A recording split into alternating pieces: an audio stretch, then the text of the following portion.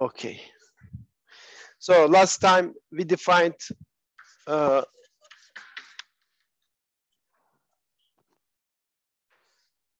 Gaussian curvature and scalar curvature. So we have for any point, we have shape operator.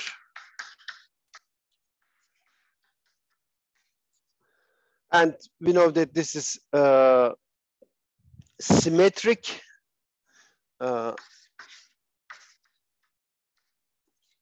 Therefore, diagonalizable.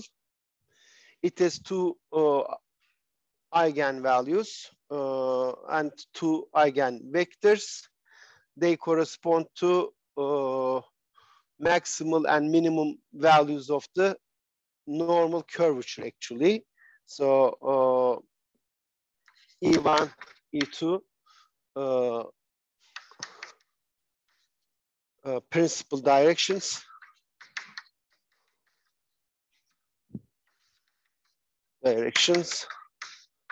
And K1, K2, principal curvatures.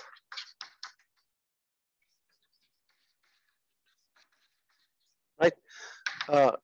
They correspond to the following. SP E1 is just K times E1, and SP E2 is K times E2. And Gaussian curvature,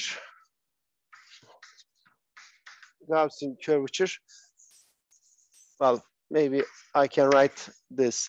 In the basis E1, E2, the matrix representation of the shape operator is this. K1, 0, 0, K2. Okay. Gaussian curvature.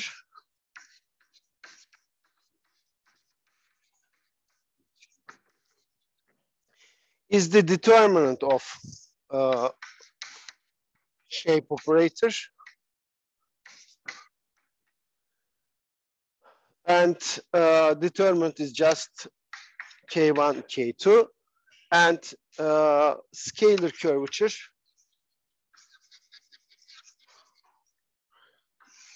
HP. This is just 1/2 trace of SP. So it is just K1 plus K2 over 2.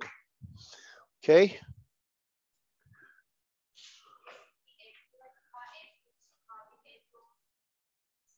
K1, E1, evet. Evet. Sağ ol. And for example, cylinder, right? At any point, K1 and K2 are the principal curvatures. Principal directions are these. Hangisine minimal demiştik? E1'e, K1'e mi, K2'ye mi? İki küçük olanı, değil mi? Tabii aslında U'yu nasıl seçtiğinize göre değişiyor. O yüzden, okay, let me say this is E1 and E2. In one direction, curvature 0. In the other direction, curvature is 1 over R plus or minus, depends on the choice of the normal vector of the surface. If you choose outer normal like this, then curvature along this direction will be negative because the curvature of the curve, right, is in this case negative because the normal direction to the curve at this point is, you know, towards inward of the surface. But if you choose this outer normal, then curvature will be negative. So in one of, so this will be just what? Product of the curvatures, K1 times K2. One of them is 0, therefore this is 0. And H is just K1 plus K2 over 2. Okay. And well, we have done also the sphere case, right? For the sphere, if you choose any point P And let's say again outer normal. K1 and K2 are both minus 1 over R, right? R is the radius of the sphere. So Gaussian curvature is just 1 over R squared, and scalar curvature is minus 1 over, no, minus 1 over R, right? Aritmetik ortalaması minus 1 over R. In this case, of course, it's actually, yeah, both surfaces are actually special surfaces, right? Curvatures at all points are the same, right? Gaussian curvature and scalar curvature are the same at all points. So they are all consist of umbilic points, right? Curvatures are constant. They do not depend on the point. All right. Yeah.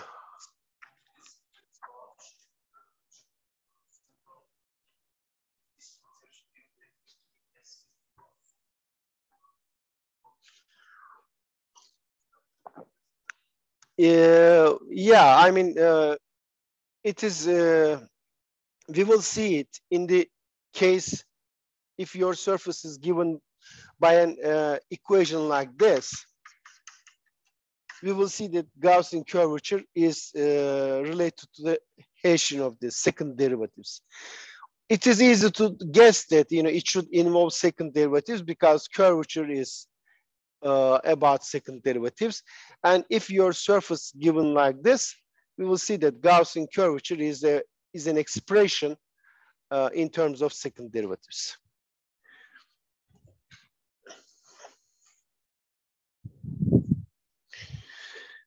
Okay, now today I'll start with this lemma. If V and W are linearly independent,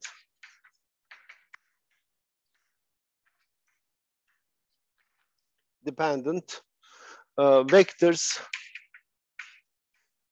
in TPM, where M is a surface in R3, then the shape operator evaluated on S and shape operator evaluated on W, we may write or we may not write P, okay? Since I already said that these are vectors in TPM, we just actually have the shape operator at the point P. So sometimes we write P, sometimes we don't, but we keep in mind that we know at which point we are computing the shape operator. And the conclusion is that this is just Gaussian curvature times this. So this is a scalar, this is a real number, and this is a vector, okay? And SV cross product W, V cross product SW is 2 times the scalar curvature times V cross V, okay? So, of course, this P and this P are the same, okay? At which point you are computing the Gaussian curvature. It is the point where you take the tangent vectors. Maybe I may just put P here to emphasize that all this happens at a point P, okay?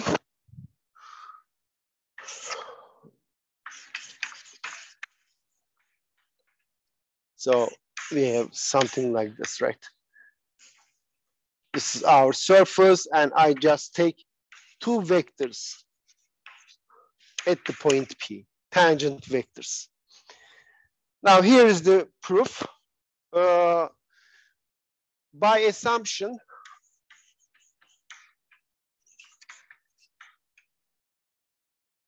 V and W are linearly independent vectors in the two-dimensional vector space, the tangent space to the surface at the point P.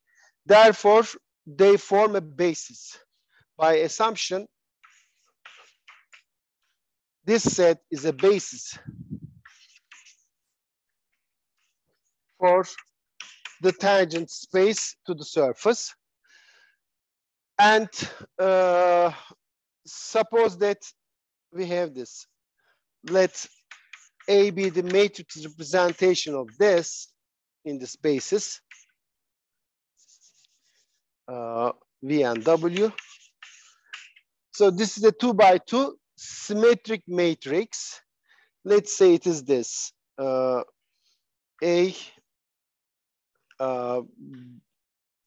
B, B, D.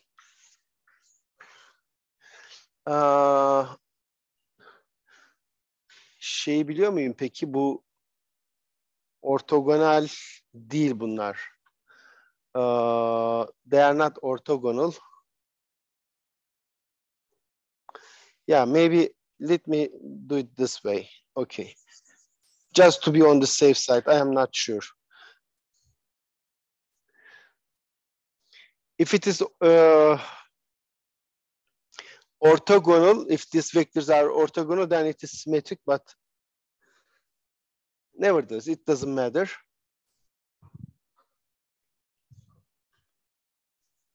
Yeah, but now I just took arbitrary vectors. Okay, it doesn't matter. Now, if this is the matrix representation of the shape operator in this basis, VW, then of course I have this. Then SPV is what? SPV is just the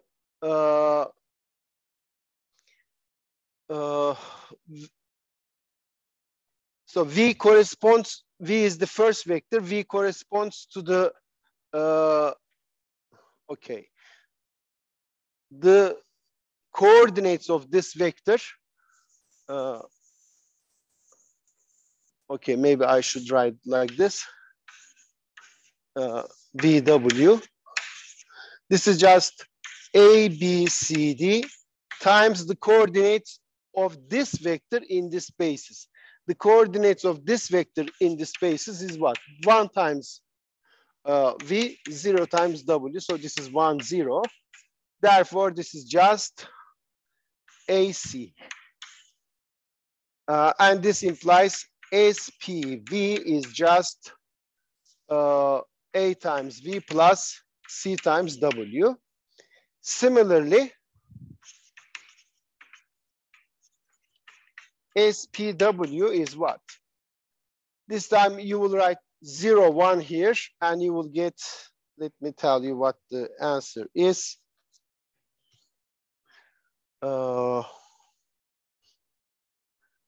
Pardon, bunu yanlış yazdım. This is ACBD. So this is AB. Yes, and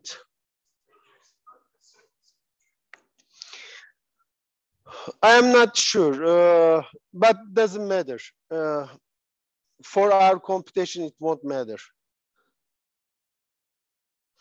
CV plus DV.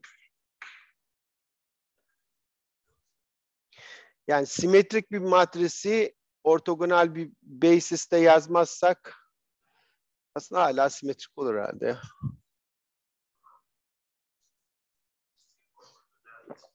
Yeah. Nevertheless, it doesn't matter. So we get this. Now we would like to compute this, right?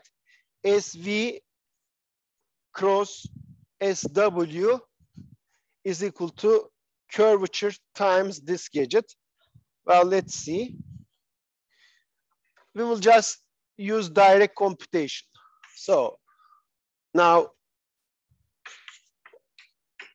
SPV cross SPW. What is this? Orada kalmış tahta. Okay. SP.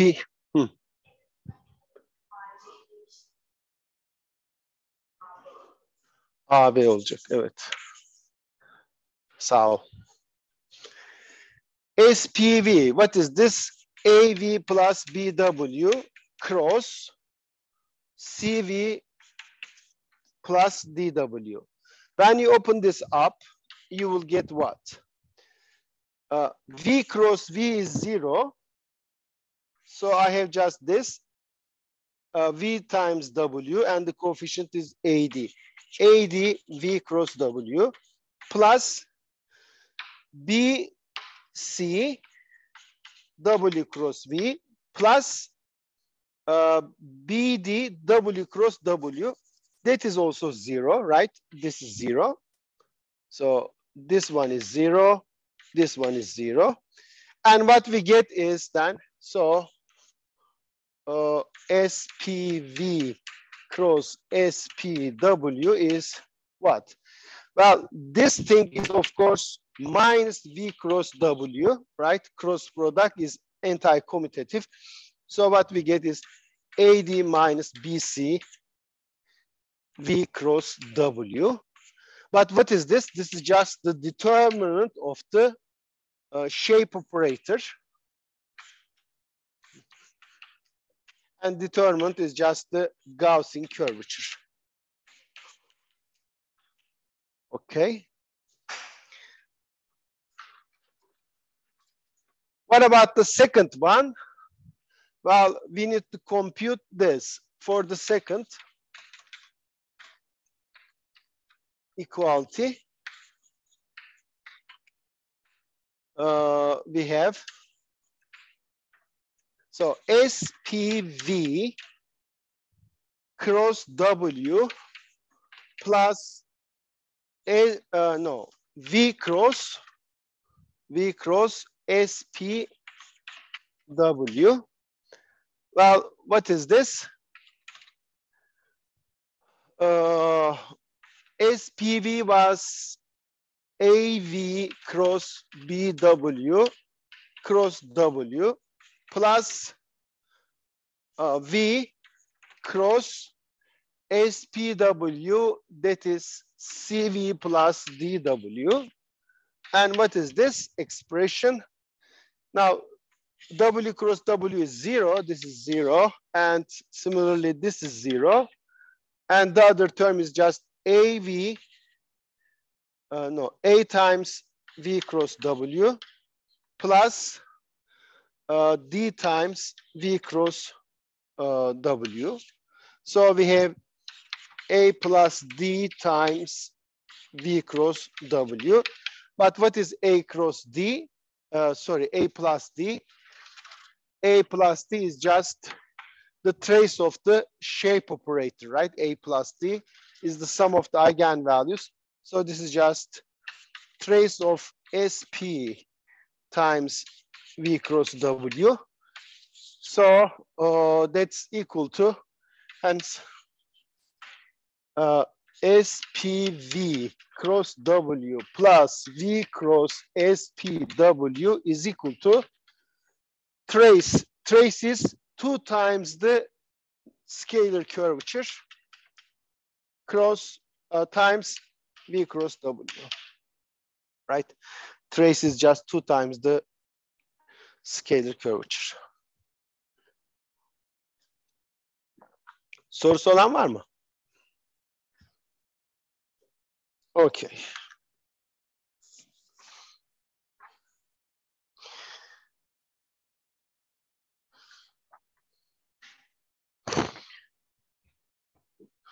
Okay.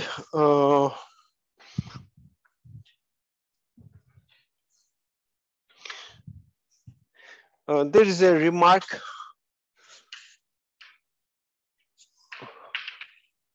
about curvatures.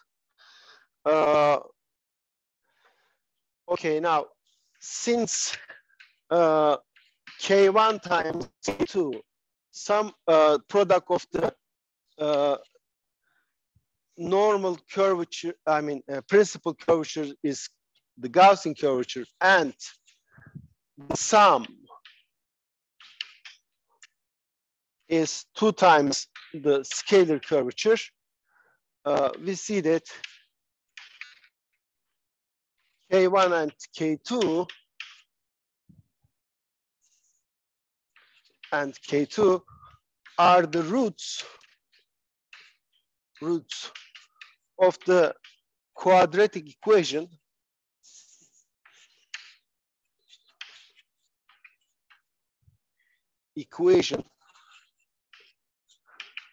which equation? This equation, let's say,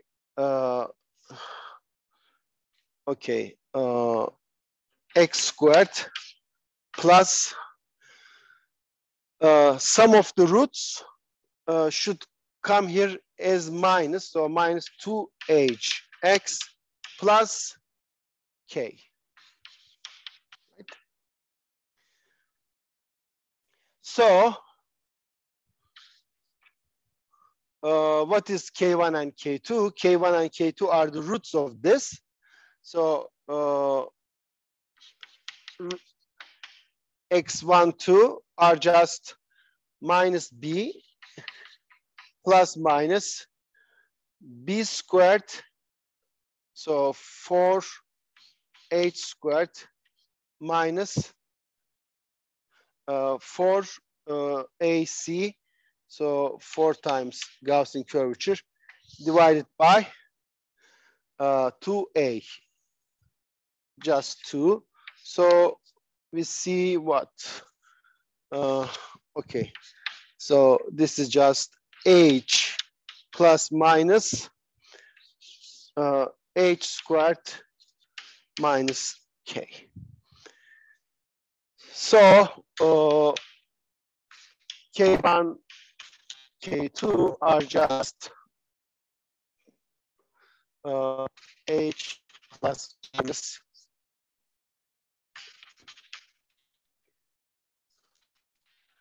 this. Okay, and we will finish this section by the following definition. A surface M in R3 is called flat if Gaussian curvature is 0 for all P in M.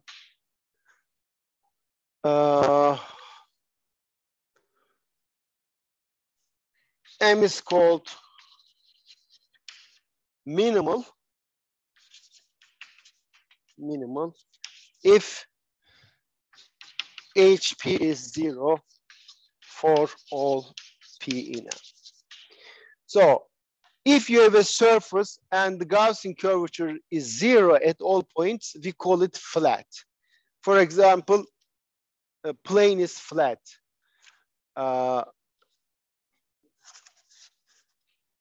Cylinder is flat. Okay, Gaussian curvature is 0. And you can easily understand that it is flat. When you open it up, it becomes flat. A cone is flat. Again, these are flat surfaces. You know, take a piece of paper and, you know, bend it any way you want. Okay, it is flat. But sphere is not flat. Okay, Gaussian curvature of sphere is 1 over r squared plus or minus. It is never 0. So the earth is not flat. Okay. And if the scalar curvature is 0, then we call the surface minimal. Why minimal? Because they, this kind of surfaces, they have the minimal surface area. Okay. If you have a curve in 3 space, and if that curve is bounded by a flat, minimal surface, then that surface has the minimal area among all surfaces having that curve as its boundary. That's why they are called minimal. Okay. Yani bu minimal denmesinin nedeni de sınırlı, belirli bir eğriyi sınırlayan yüzeyler içinde alanları en küçük olanlar bunlar. O yüzden minimal deniyor. All right, so yes.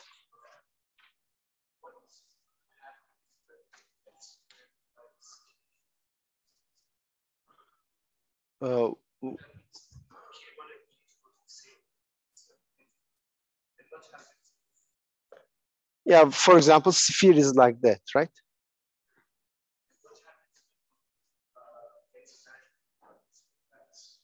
When we get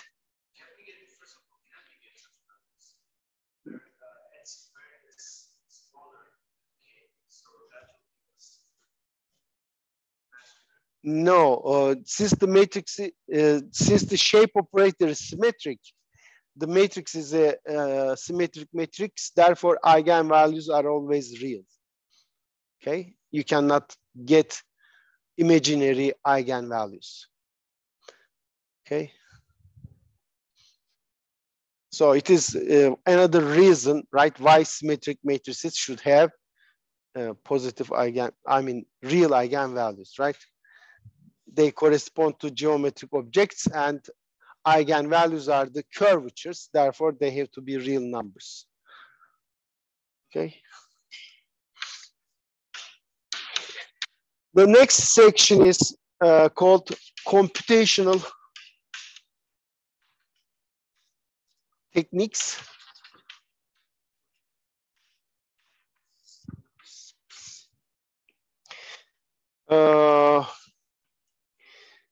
So far, we haven't done any actually hard computation, right? I didn't write down equations and anything. We just looked at the definitions. We looked at the figures, shapes of the objects, and then we draw some conclusions. But we haven't done a serious computation. Maybe last time I did some computation using some curves and so on, right? For the hyperboloid. Today we will do computations. So we take a surface and a surface patch.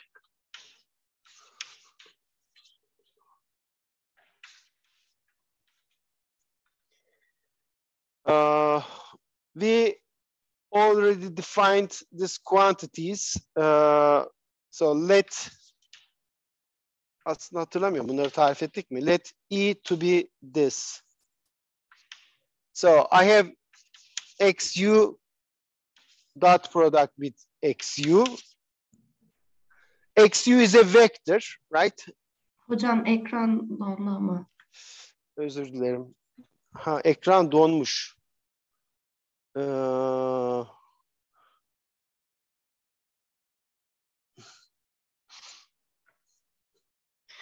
Okay. We define these quantities. E is XU dot product XU. F is XU dot product XV.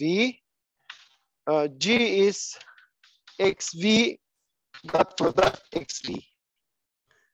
Okay.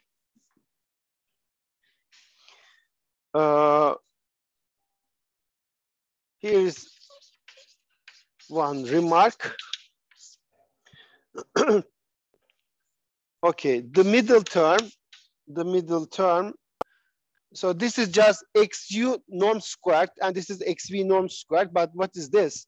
This is XU dot XV, this is just norm of XU times norm of XV times the cosine of the angle between these two, where this angle, ya da buna theta diyeyim de, theta diyeyim, where theta is the angle between XU and XV.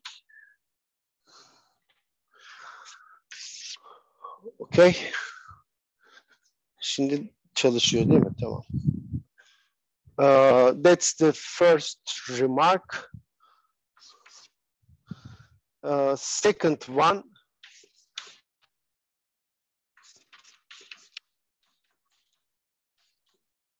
What is this gadget?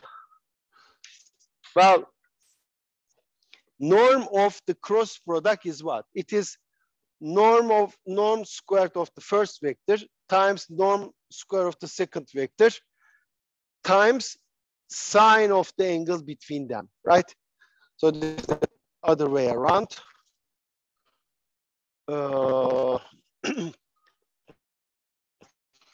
Okay, so this is just norm of XU squared times norm of XV squared times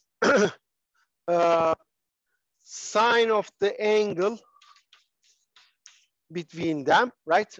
Maybe let me write this way. But what is this gadget? Sine squared theta is just 1 minus cosine squared. 1 minus cosine squared theta. And cosine squared theta is just norm of this. So 1 minus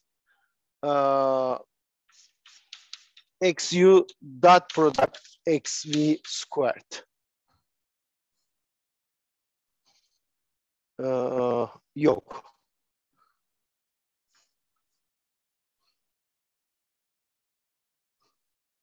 No, yok. No.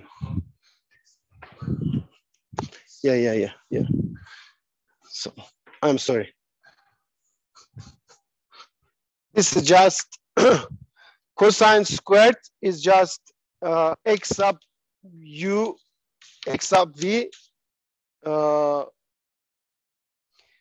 Norm of this is just, okay, so norm of this squared divided by norm of xu squared, norm of xv squared. And if you plug it here,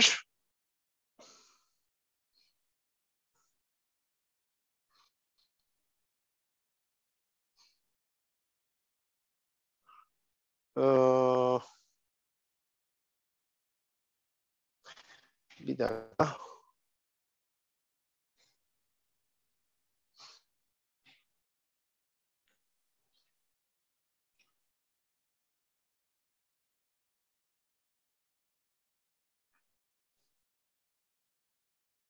Oh yeah, okay. So norm of XU cross XV squared is what? This expression multiplied with this. So I multiply this gadget with this. So I will get x sub u squared, x sub v squared minus this times this. So this is just the denominator. So we have just x sub u dot product x sub v squared. Well, of course, I don't need, this is just a real number. Yeah. Right, this is just a real number. This is not a vector. I should write it like this. So, what was this? This is the normal vector. This is a normal vector, right? X sub u cross x sub b is a normal vector, and this is the length square of that normal vector. And it is equal to what? So this thing is then, let me write it this way.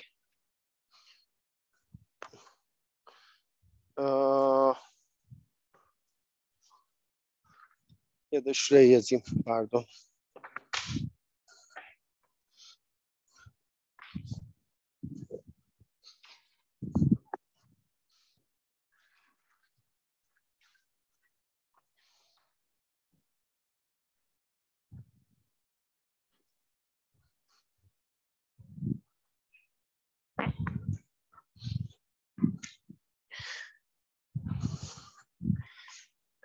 Hence,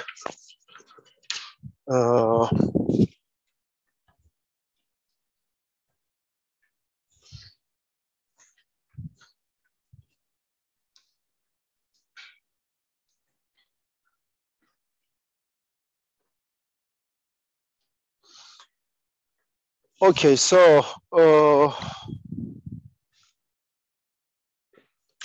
x sub u cross x sub v squared is just what? X sub u squared, which is e squared. No, x sub u squared is e, right? X sub u is just x sub u squared is just e because, right? E is x sub u dot product x sub u. Belki şöyle yazayım, right? This is just x sub u squared. This is x sub v squared. So this is just e dot, sorry, e times g.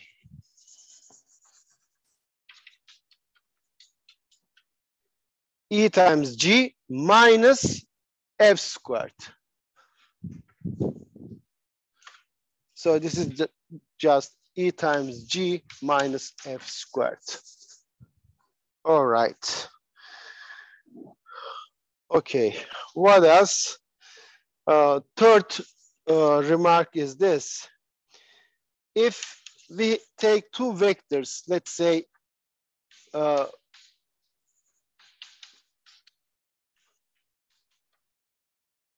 sorry, x sub v, in the basis of the tangent space consisting of x sub u and x sub v. So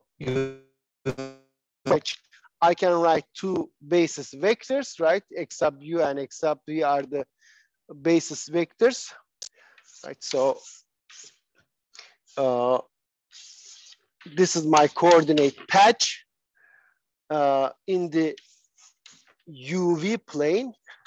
So x sub u and x sub v are just this, let's say, tangent vectors. Let's say I am at this point and I take derivative along this vector and this vector. So we get this too.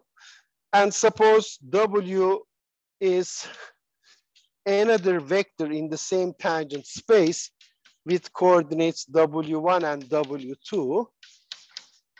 Then what is V dot W? If you take the dot product, so you will get V1 W1 times x sub u squared, and then V1 W2 plus V2 W1 x sub u dot x sub v plus V2 times W2 x sub v squared. So what is this? This is just V1 W1 times E, and then V1 W2 plus V2 W1 F, and then W2 V2 G. Okay.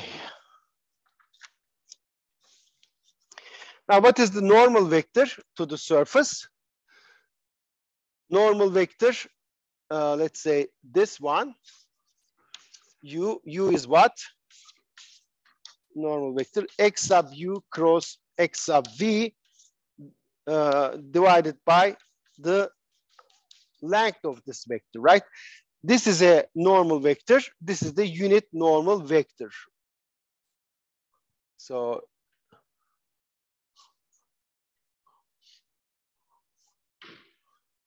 okay.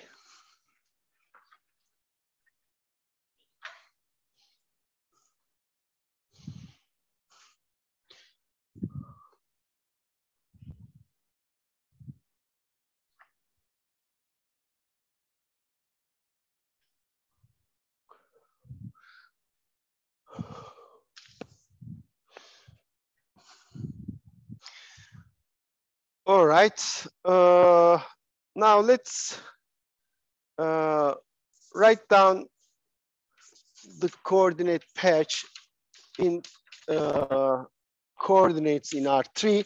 So suppose that this coordinate patch has coordinate functions x1, x2, and x3, right? X, Y, Z, or x1, x2, x3 coordinates of the coordinate patch. Then I know what is x sub u and x sub v, but what about x sub uu? So I take derivative with respect to u twice. What you will get?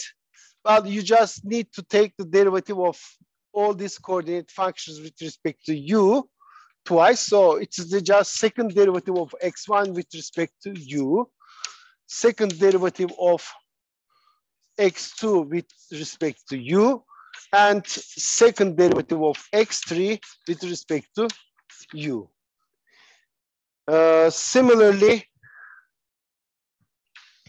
x sub uv will be what? Second derivative of x1 with respect to u and v, second derivative of x2 with respect to u and v, and second derivative of x3 with respect to u and v.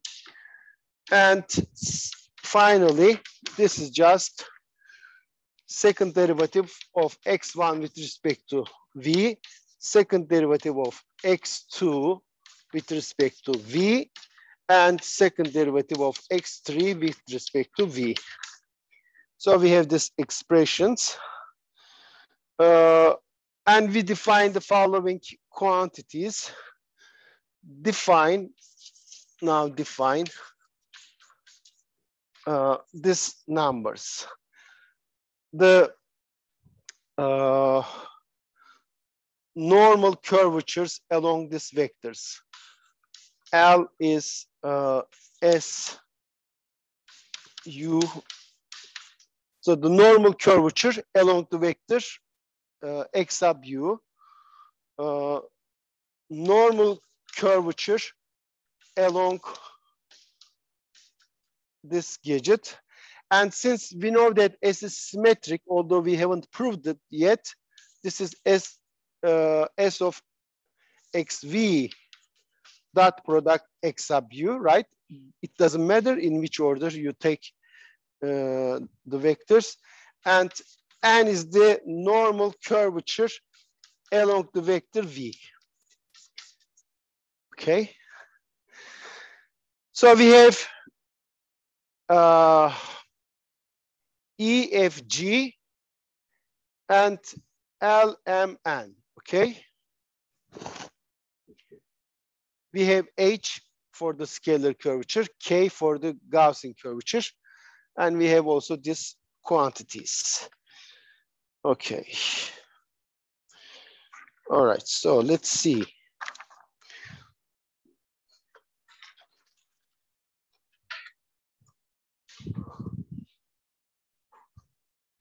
These are, of course, geometric objects, right? LMN are normal curvatures along these vectors, tangent vectors. Not necessarily principal directions or principal curvatures, because they are just arbitrary vectors. We have chosen some surface patch and we computed those vectors using that surface patch. Next, we will write down the Gaussian curvature and scalar curvature in terms of these quantities. So that's the result.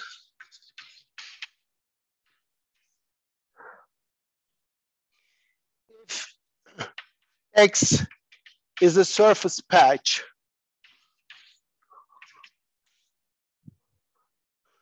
for a surface M in R3, then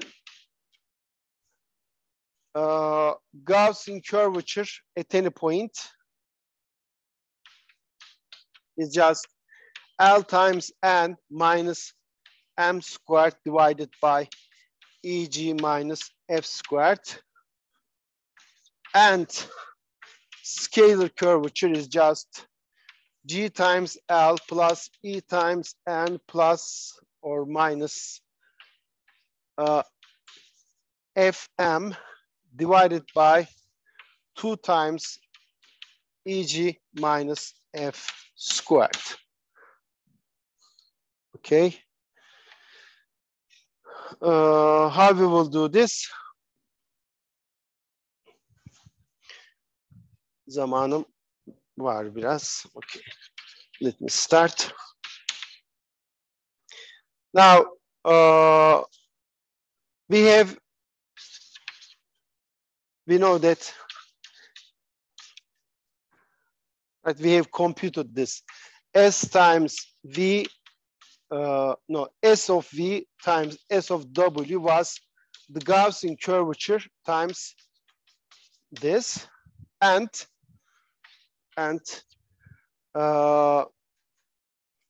SV cross W plus V cross SW is 2 times the scalar curvature times V cross W. Let me call this equality 1 and this one equality 2, since I may need them.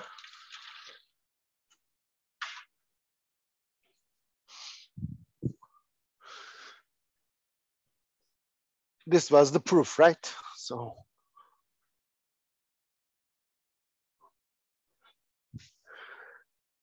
now we need so-called Lagrange identity. So now we need so-called Lagrange identity.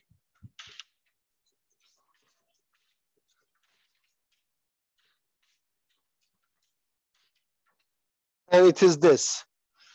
For any vectors X, Y, V, W in R3, we have, so you may first take cross product of X and Y. This is the cross product of X and Y. You get a vector, and then you take cross product of V and W, you get another vector, and then you take the dot product of these two vectors. What you get is, can be computed as follows. You form this matrix by taking inner products of these vectors like this, and you take the determinant, okay? So this is an exercise. This is the exercise 6 of section 6.3. I guess it is one of the exercises given in the syllabus for you. So I will not prove this, okay? Just, plain computation, but it may take some, time to write down everything in detail.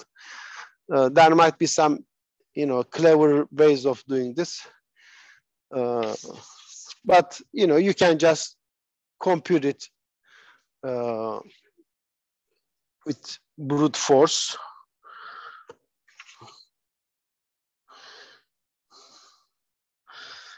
Okay, now, all right, let me stop now. I'll continue in the second hour.